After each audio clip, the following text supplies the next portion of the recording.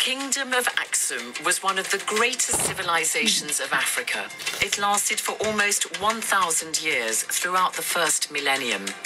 It grew rich and powerful through its control of the Red Sea trade. The kings of Aksum embraced Christianity as their official religion and had their own written language and coins. But just as empires rise, so inevitably they must decline. In this program, we look at what brought about the fall of the Kingdom of Aksum and the kings and emirs who followed in their wake.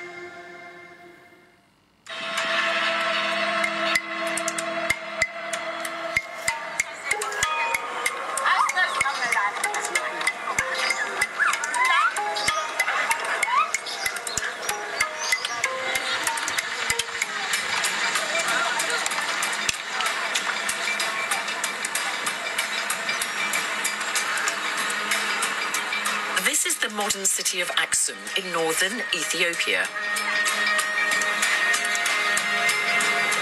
At the beginning of the 7th century, it was the heart of a Christian kingdom that was also a major trading power. Aksum covered a large area of territory on the east coast of Africa. But crucially, it also controlled the southern Arabian Peninsula. This gave it dominance over the trade routes to the whole of Arabia, India, China, and Europe, and markets for its gold, frankincense, and ivory. Through its port at Adulis on the Red Sea in modern-day Eritrea, Aksum enjoyed a strategic position that made it a gateway not only for the import and export of goods, but also ideas, culture, and beliefs. And from across the Red Sea in the 7th century, there came a major influence which would have a profound impact on Africa and the world.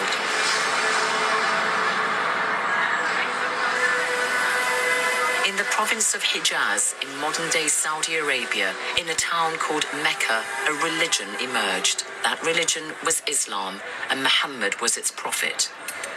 Islam spread relatively easily.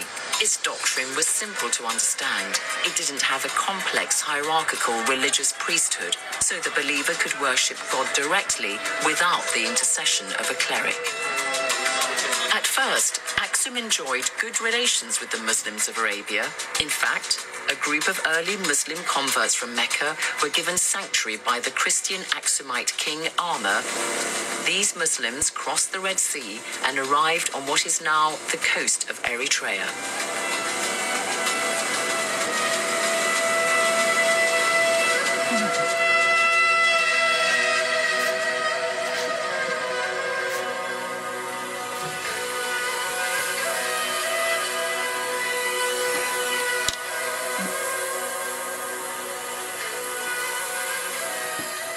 The Eritreans lay claim to having the first Muslim shrine in the world, dating back to the early 7th century. This is what remains of it. What is certainly true is that around 615 AD, some followers of the Prophet Muhammad fled persecution in Arabia, crossed the Red Sea, and arrived here. They sought protection in the court of King Amr, the Aksumite king. He received them favorably and granted them protection. This is supposed to be the exact location where they prayed in what is now the port of Massawa.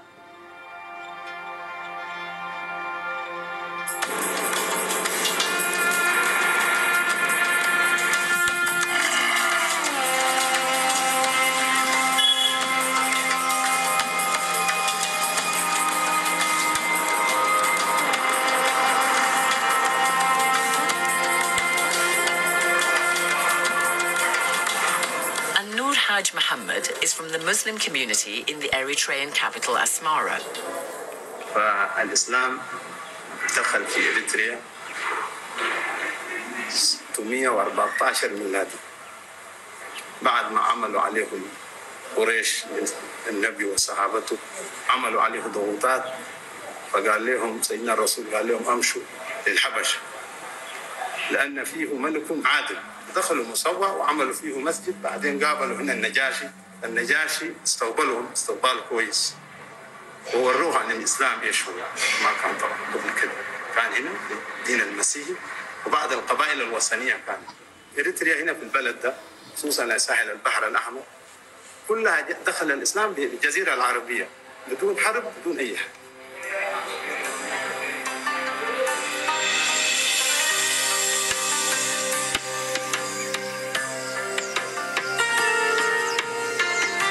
The burial site of some of these early Muslims who arrived in Aksum is still a revered place. The compound of the main mosque in Nagash in northern Ethiopia is believed to be the resting place of 15 of the early followers of the Prophet Muhammad. Some of them returned to Mecca when it was safe for them to do so. Those who remained were buried here, 5 women and 10 men. The compound is a Muslim cemetery that has seen many burials throughout the ages, so Islam has old and strong roots in both Ethiopia and Eritrea.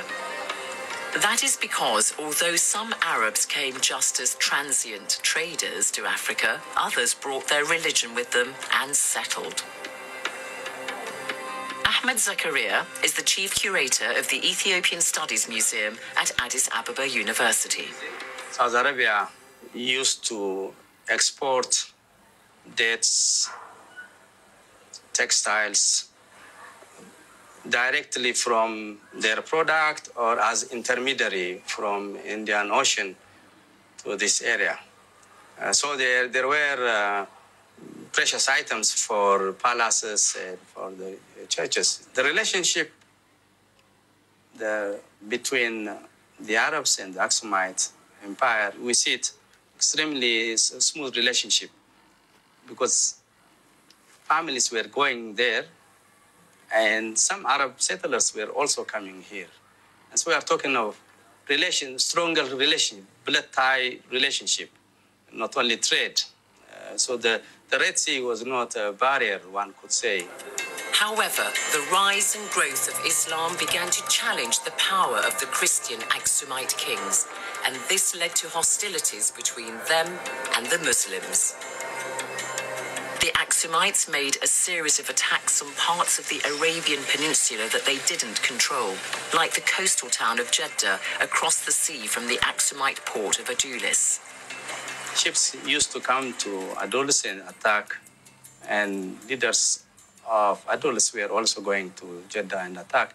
That was going in between them for a long time.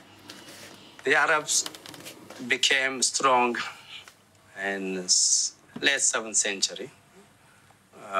Islam unified them, and they start expanding.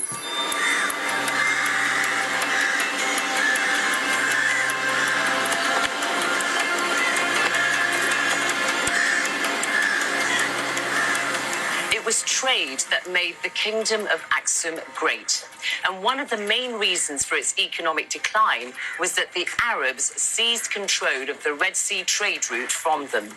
For a kingdom whose wealth had been based on trade, this was a severe blow to its power and prestige.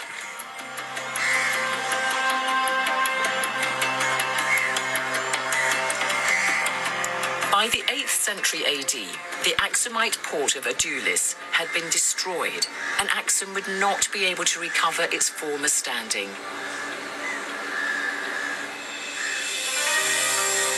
Thus, the centre of power shifted inland from the coast.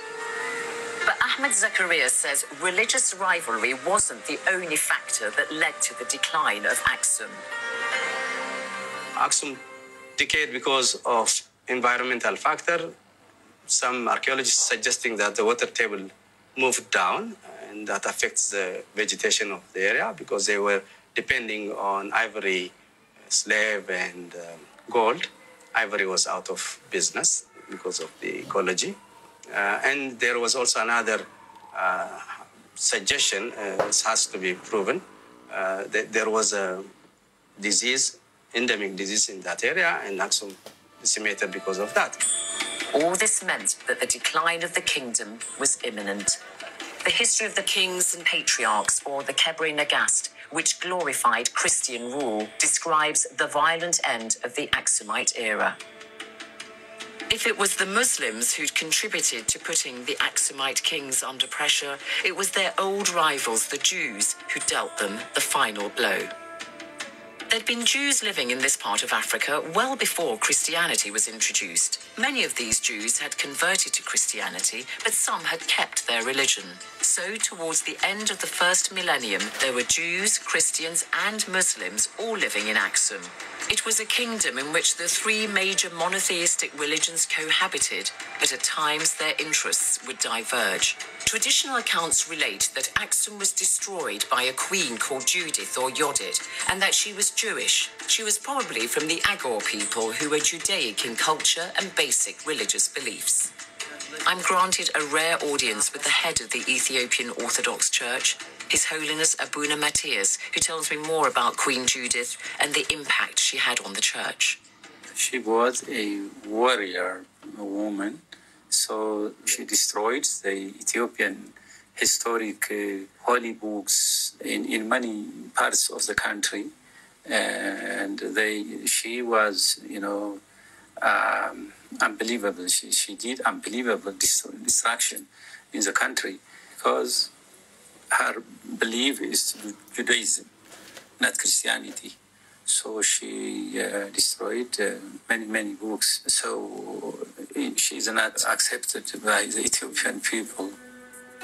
Judith, or Yodit, as she was known in Amharic, could have been a figure representing several individuals who may have existed over 2 to 3 centuries. Whatever her provenance, she's held to have destroyed all symbols of Christian and imperial Aksumite power. In fact, the Judaic influence from Ethiopia's early history is still evident today. Judaism was in Ethiopia before Christianity, and many of them converted to Christianity, and the others stayed in their own Judaism religion. Belief, but they were in Aksum and in other places also. But to this day, I understand that Christian Orthodox believers in Ethiopia do have some traditions which are similar to Judaism. For example, the circumcision of boys on the 8th day, and also it's forbidden for people to eat pork. And Saturday is also a bit of a holy day, as well as Sunday. How many traditions of Judaism do you think have remained in the Christian Orthodox Church here? Well, yes, the Saturday was respected by our forefathers because according to the Bible. So gradually, now we are celebrating Sunday mostly, but it was mixed before. Many years ago, those were respected by the Ethiopian Orthodox Church. So, according to tradition, the story of Aksum began with a woman, the Queen of Sheba, whose son Menelik became the first Aksumite king, and it ended with a woman, the Jewish queen Judith. Her burial stela lies in a field in Aksum. Ironically, her name and grave are forever connected to the great kingdom she destroyed.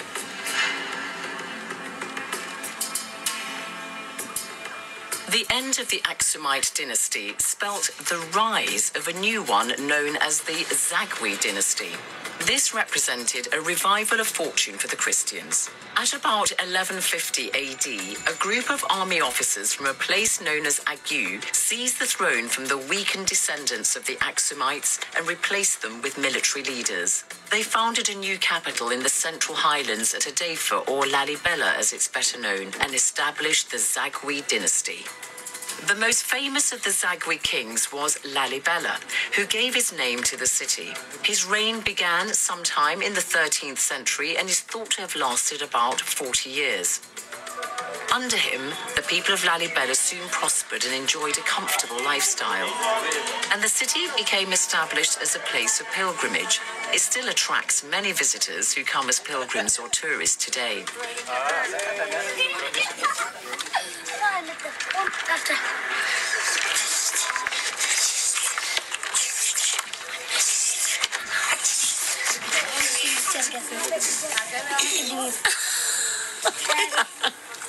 It's also refreshing to know that the young people here tell me that they're proud of their history and the founder of their city.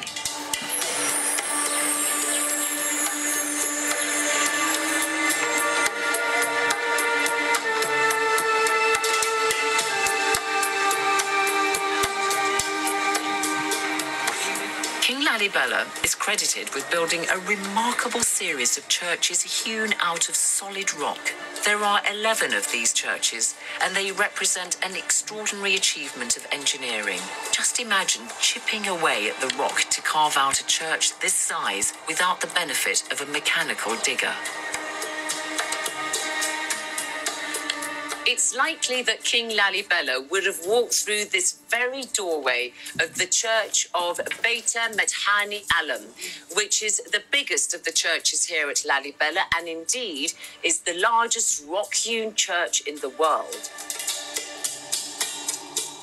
Fikru Walde Georgis is a local guide born and bred in Lalibela. He's lived and worked here all his life. King Lalibela is the one who behind these marvelous rock-hewn churches. So he was a king and a priest as well, and later canonized by the church as a saint. So he's known as Saint Lalibela. And he carved out these marvelous rock-hewn churches, of course, not only him, with his people and with the help of angels. And the churches are really unique. They're not built up, but cut out of one piece of rock. So it's like statue. Everything is the same material. The wall, the roof, the pillar, all is one piece of rock. And that's really an extraordinary engineering back in the 1200s, using basic materials like hammer, chisel, just simple. Not split level, no dynamite, no drilling, just using chisel and buckets. But there are historians who believe that the complex of churches here at Lalibela could not have been built in the reign of a single king. You believe that the angels helped King Lalibela build these churches? Yes, because the idea was to recreate Jerusalem. Of course, there is a theory also, the churches are made in different period, but the Ethiopian Orthodox Church strongly believes that, that includes me. These are done during the time of Lalibela, within 23 years period, with the help of angels. Lalibela attracts the faithful in their hundreds of thousands every year. So this is an interesting duo. Are they pilgrims? They are pilgrims, and even he's a pilgrim and a hermit as well. He's a hermit as well. How do you know he's a hermit? You can tell from his dreadlock. So this is the natural hairstyle here of hermits? Yes, the hermit leaves their hair as it is. Where does he live? Yeah, for hermits, there is no place to stay. He just walks from place to place, from monastery to monastery. So according to the will of God, he goes to a place that God wants him to be. Is this your first time here at Lalibela? He comes every time. Oh, and he walks. How long does it take him to walk here? 3 days. Takes him 3 days to walk here. So when it's really far, sometimes it could be like 2 weeks. So the idea that pilgrims and hermits would come here to Lalibela, King Lalibela's idea was to relieve Christians of having to make the long journey to Jerusalem. So the idea was recreating Jerusalem here in Ethiopia. And there is also belief that pilgrims to Lalibela, they share the same blessing as pilgrims to Jerusalem. So you can imagine how important really it is for those pilgrims. You walk all the way? He always walks. Sometimes people give him a lift, but he mainly walks with bare feet. With bare feet, no shoes at all. Really? Because he's a hermit. But isn't that uncomfortable, walking on all sorts of terrain? I kept going to my bed and guy like me. Of course it is. It's not really easy. Very tough skin there.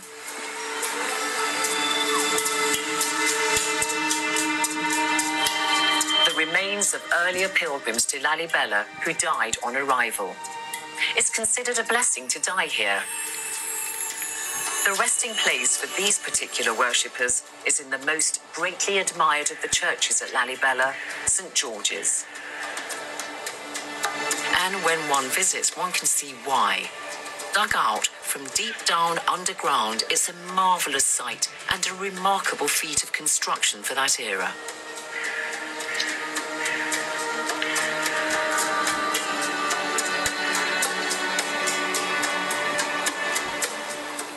Fikru, St. George's Church is remarkably intact, isn't it? Yes, it is. And it's also the last one to be made. And as you can see, they start from the top, cut down, and then separated all sides. Again, through the doors, they went all the way up, or they hollowed it. Look at the corners, how exactly and nicely made they are. So imagine there's no place for a mistake. And look at also the gutter. So the gutter itself is hewn out of the rock and has got 12 open windows, 9 blind windows, and 3 doors. And the most sophisticated detail of this church is the thickness of the wall. It's thicker at the bottom, or it tapers up. So that helps the church to be stable. And, you know, I can just see that even today, there are so many people coming to worship still. Yeah, all of the churches are still functioning. Every day, every morning, churches are open for a service. So this is a living heritage, never been abandoned even for a single day, and always in use. Can we go inside? Yes, we can. Take our shoes off first. Yes, shoes off.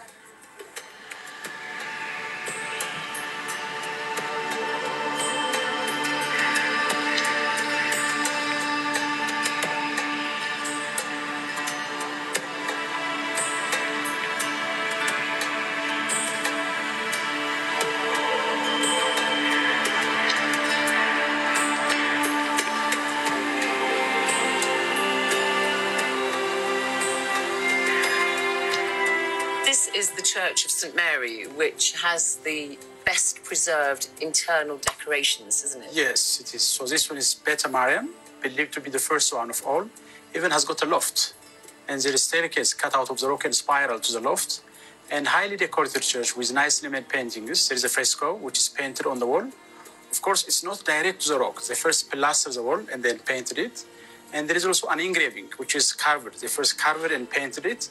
And there is also a canvas, which is painted on a cotton, glued to the wall or framed. When King Lalibela died, he was laid to rest just a few meters to my left in one of the rock-hewn churches. The church he was buried in is called Golgotha, named after the spot in Jerusalem where Jesus Christ was crucified. Inside the church, there's a series of life-size relief carvings of the 12 apostles, and a modern, colourful depiction of King Lalibela himself stands by the curtain behind which his tomb lies, hidden from public display.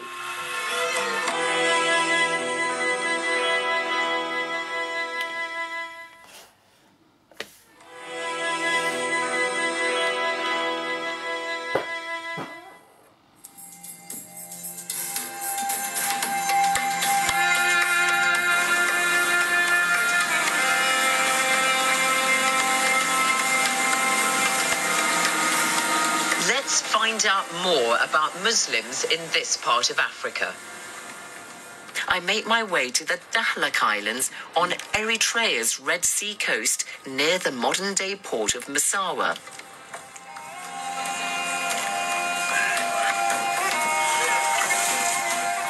The Dahlak Islanders were amongst the first to embrace Islam. The largest of the islands is mostly populated by the local Afar people who greet me formally but warmly.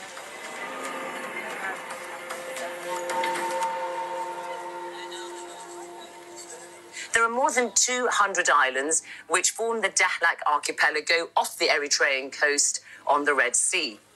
Largely arid and flat, fresh water is scarce, so very few of the islands are inhabited. This is the biggest of the islands, Dahlak Kabir, and I've been granted rare access by the Eritrean authorities to come here.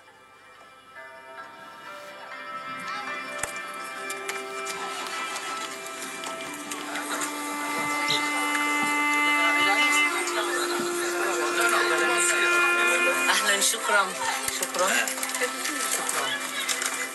اهلا انت اسمك مين؟ صالح إدريس. صالح إدريس، اهلا وسهلا. اهلا وسهلا. فانت يعني رئيس القبيل في القريه هنا. ايوه شيبه القريه هنا. انت من الناس العفر. عفري. العفر. يكون كيف؟ حقنا نحن ناس استنونا هنا قبل كده موجودين، ابهاتنا ابهات ابهاتنا جداتنا كله احنا مولودين في البلد هذه. The Arab legacy is evident on the Dahlak Islands, and indeed some of the inhabitants proudly proclaim their Arab ancestry, as this local official confirms. اهلا وسهلا اهلا وسهلا شكرا جزيلا. طب نفسك يعني عندك دم عربي ولا بتشوف نفسك يعني بس إريتريي فقط. لا أحس مسلم كان عربي هذا أصول وجذور لا ينقرأ. وبتتكلم عربي في المنزل وكذا؟ Do you speak Arabic at home? نتكلم باللغة المحلية اللي هي الدهلك. So you speak in the local Dahlak language, and does that have any Arabic in it? اللغة الدهلكية فيها أي كلمات عربية؟ فيها كلمات عربية وفيها كلمات من التقرأ وفيها كلمات من أنواع كثيرة ملخبطة مأخوذة من هنا وهنا. إزاي يكون أنتم ملخبطين؟ Your language is mixed, just as you are.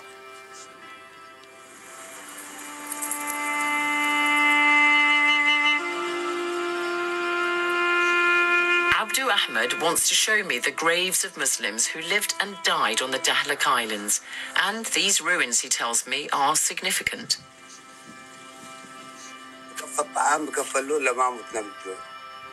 فذل بيعتبروا يعني الناس بيفتكروا هذا مغابر مسلمين حوالي من القرن العشراوي لحد القرن الخامسعشراوي. So some people believe that these are Muslim tombs dating from the 10th to the 15th century. This one obviously has got some Arabic inscription. It's got Quranic inscriptions, so that would seem to support the theory that these are Muslim tombs from after the time that the Arab Muslims seized control of Dahlak Islands. But evidently, looking at the extent of the cemetery here, there must have been many more people in centuries gone by who lived here. فلان ابن فلان المتوفي في سنة كذا كذا في حجرة تقريبا 1800 سنة. So this could be either a grand tomb of somebody, or it could be a small place where people came to pray. Thank you. شكرا جزيلا. منطقة كانت طبعا منطقة.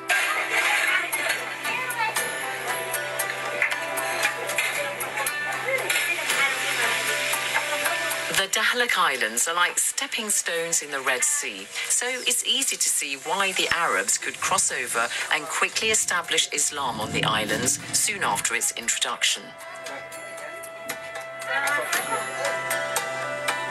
The flow of these early groups of Muslims into the highland areas happened gradually.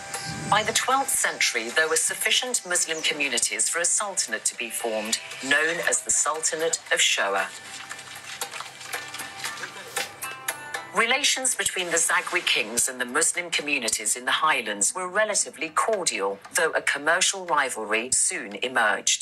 Dr. Tekle Haymanot Gebri Selassie is a historian at Addis Ababa University. The Zagwe kings, like the other Ethiopian kings, tolerated the Muslims because it was very important for them to get imported items from abroad. And the agents were Muslims, because the Muslims could have gone easily to Saudi Arabia and other places which were Islamic states.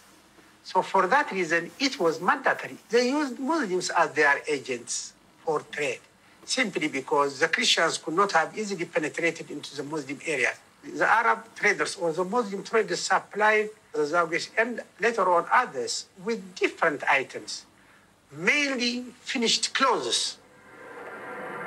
But from the 13th century, signs of rivalry between the Christians and Muslims were really beginning to show. Between 13th century to 16th century, we see lots of political clashes between the Muslims and the Christians. Not because of religion, but because of trade control. By 1300, the Sultanate of Shoa was overtaken by a rival Muslim sultanate called Ifat.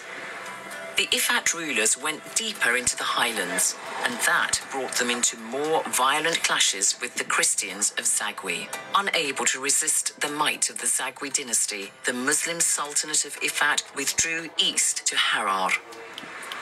But the conflict was not entirely based on religion. Here also we see it's power politics, not religion. You can utilize religion as mobilizing factors to a certain extent, but not the cause. It's not to spread a religion. It's to capture power.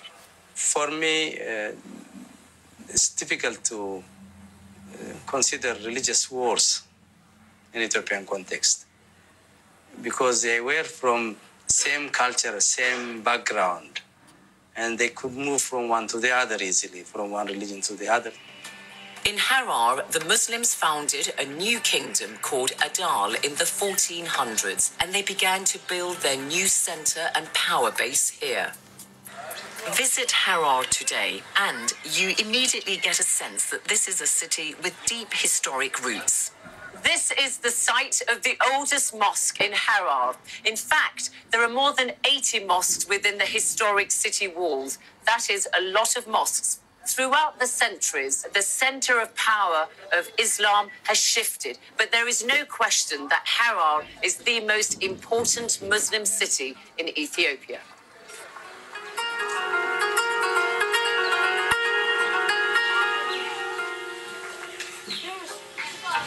The graves of some of the celebrated early Muslims of Harar are still venerated today.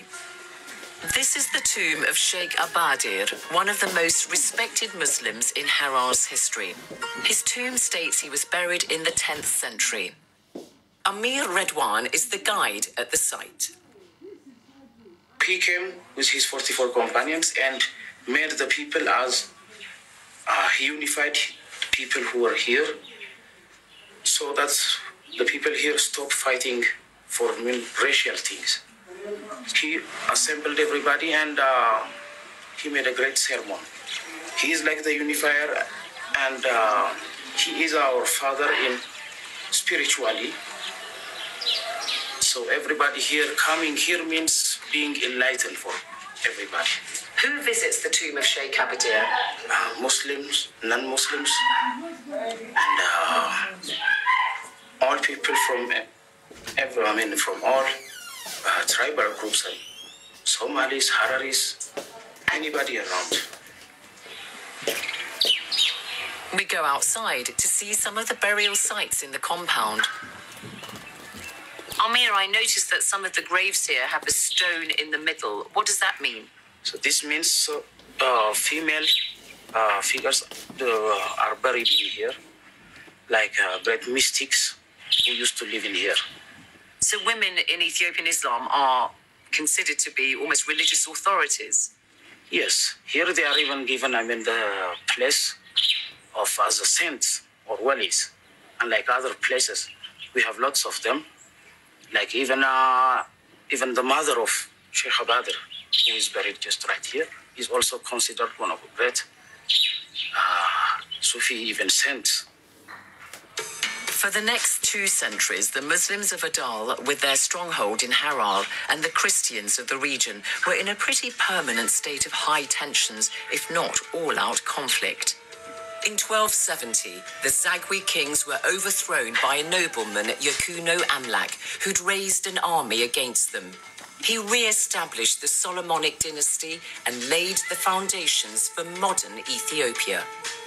Yakuno Amlak's relations with the Muslims were also strained. Both sides would initiate attacks on the other at various times.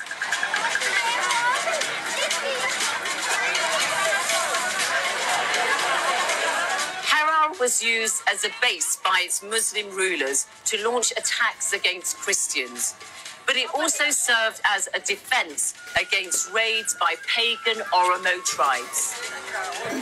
This meant that Harar was a prosperous, bustling urban centre, as it still is today.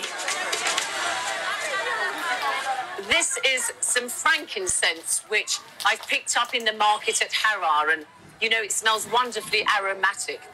And just as this was critical to Aksumite trade, centuries later, frankincense was a valuable export commodity that helped the Muslim state of Harar prosper.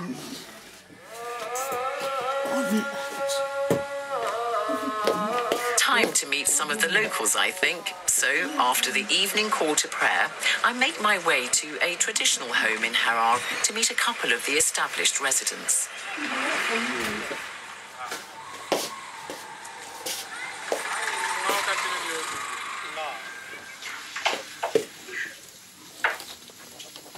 Hello. Hello. Hi. Hello. How are you? I'm Zainab. Fine. Hello. Welcome. Thank you. Hi, Fatia. Hello.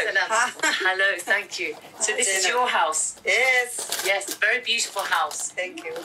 The owner of the house, Juhaira, is joined by a friend who can speak Arabic and so can interpret for me. Busy all day. Yes, always. Hawira tells me Juhaira works in a government office. The president office. She also supplements her income by running her home as a guest house. Guest house. ده بيكون guest house. ده guest house. انت عندكم guest house هنا. أيوة. الناس بيجوا يقعدوا. يعني ما سمعتي هذا لو ده guest house. ما سمعت عنه. وبيجوا الناس. في مجلة في مجلة. بيجوا من فين؟ بيجوا من كل مكان بيجوا. I'm sure her guests must, like me, appreciate the decorative ornaments all over the house. There's barely a spot on the wall that doesn't have something hanging from it. So Harar is the most famous Muslim city in Ethiopia. أشهر مدينة مسلمة في الحبش حرار. مش كده؟ ويعني أنتم فاخرون. I ask them both how life is in this famous city and they tell me they're proud to come from Harar. والمسلمين في باقي الحبش بيجوا هنا لحرار عشان يشوفوا المدينة وكده عشان أهم مدينة للمسلمين فيها. They also want to emphasize that in their experience, communal relations are excellent in Harar today between people of different faiths. كل واحد. كل واحد. No problem. No problem. Yes. No problem. مشكلة. It's dusk, and I thank my hosts and take my leave, for I want to go and see an enduring, if bizarre, custom that exists in Harar.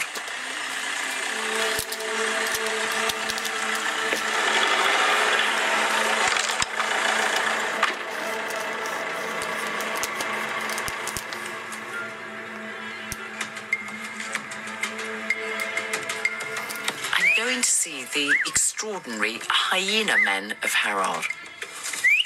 Every evening, the men and boys whistle to entice hyenas in from the wild, and then they will feed them with their own hands. And I have to confess, I am a little bit nervous because I know that some hyenas would just suddenly emerge in the darkness out of nowhere. I'm not quite sure I'm prepared for that. It's a myth that hyenas are just scavengers. They do kill to eat. In fact, they have the strongest jaw of all predators. That's all very reassuring for me, to put it mildly. These young men actually pass the food from their own mouths to that of the hyenas.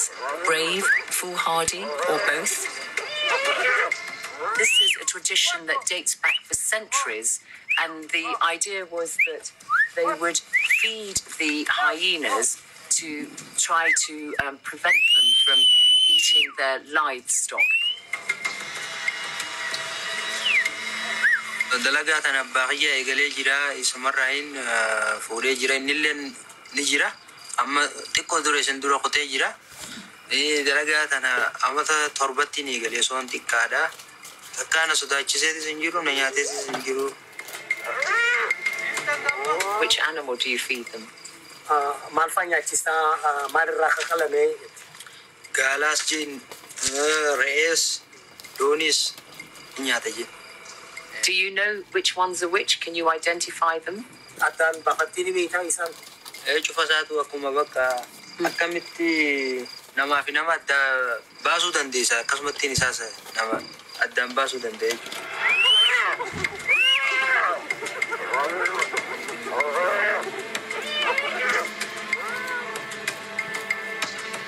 So I make my excuses and leave after declining an offer to feed the hyenas myself.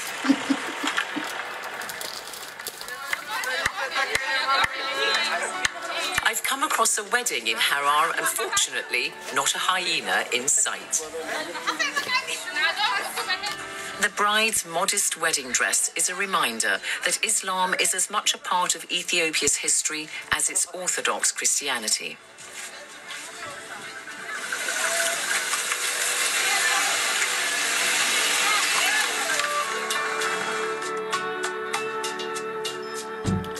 Behind me is one of the 5 gates of the historic walls of Harar. In the mid-16th century, Harar was established as the heart of Ethiopian Islam. The dynasty of the emirs of Harar was founded, and they ruled Harar as a Muslim state for 3 centuries.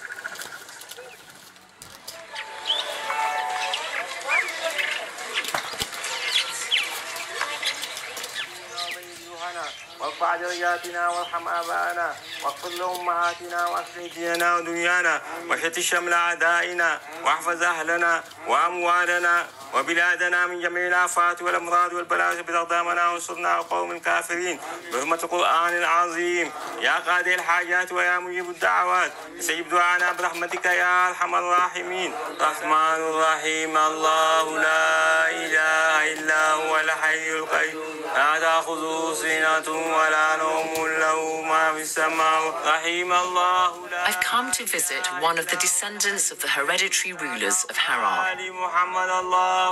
Sheikh Maftuh Abu Bakr is the 8th generation of the emirs of Harar, but the grand style he and his family lived in is a thing of the past. They give me a very relaxed welcome. السلام عليكم. عليكم السلام ورحمة الله وبركاته. شكرا جزيلا الشيخ مفتوح. أنت أهم شخص من الأسرة المالكة هنا في حرر؟ نعم. والسكان هنا الناس لسه عندهم احترام كثير للأسرة المالكة؟ أي صح. فأنا عايز أسألك يعني للآن الناس اللي هنا عايشين في حرر إيه رأيهم عن الأسرة المالكة؟ ولا شيء أي شيء. لسه يعني عايشين في عظمة مثلا يعني بيعتبروكم طبعا كعلماء. احترام فيه ولا؟ الاحترام فيه كثير. His wife Maburdi Abdallah earns money by sewing and weaving ornaments.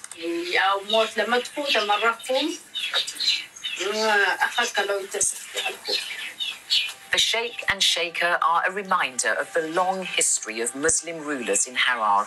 Their home is an oasis of peace in what is a busy and lively city. Harar is still the most influential Muslim city in Ethiopia today, and the churches of Lalibela are the country's most famous Christian monuments.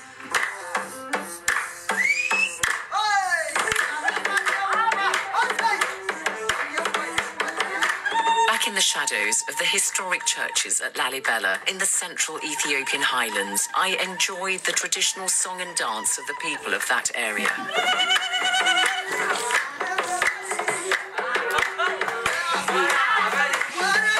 The music and performance is as vibrant, colourful and evocative as the history of this region has been throughout the ages. From the pre-Aksumite civilizations to the rise and fall of the powerful kingdom of Aksum, from the Christian dynasties to the Muslim sultanates, Ethiopia and Eritrea represent a remarkable period in Africa's history.